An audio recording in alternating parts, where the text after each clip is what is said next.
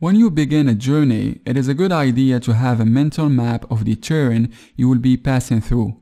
The same is true for an intellectual journey, such as learning to write Java programs. In this case, you will need to know the basics of what Java is and how it works. And you will want to have also some idea of the tooling that we will use in order to develop a Java application. And finally, you want to create the simplest program that you create when you first learn a programming language, the program that displays the message "Hello World" to the screen.